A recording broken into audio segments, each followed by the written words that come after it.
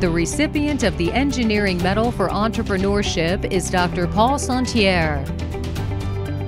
I think the bug had bit me back in my undergrad years.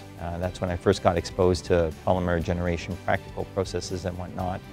And then my first position post my PhD was in the Ottawa Heart Institute, where I got to go down and work with the surgeons.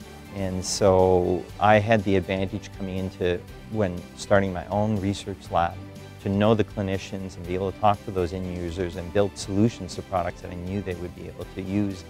Interface Biologics is a company that commercialized 3 of my very early technologies. These technologies are all built around small molecules that can be added to plastics and transform them into life-saving devices. There's a family of materials that we designed as surface modifiers that when incorporated into plastics, they migrate to the surface, they interact with blood proteins, and they minimize clotting. Well over 800,000 patients have had those catheter lines placed into them, and when you hear the testimonial stories of the difference that this technology has made in their lives, it's hard not to be moved by that. What's coming up next for Interface Biologics is pretty exciting. We've been working with the largest manufacturer of blood dialysis in the world, a company called Fresenius, and that technology undergoes about 1 million dialysis procedures a day in the system.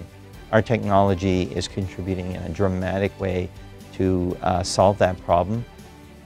These will be introduced on the market in the US early on, then Europe, and then around the world. That will be absolutely transformative for the company. It will turn it into a very, very high multi-million-dollar company, which will free up research resources to be able to move on to the next big thing. A program that I helped create here at the University of Toronto is called the Health Innovation Hub. It's, or H2I for short. It's a small incubator that allows students to learn the process of entrepreneurship and then teach them to network, protect their IP, and interact with investors along the way. The reality is that graduate students often want to do graduate degrees but don't necessarily want to go down an academic path.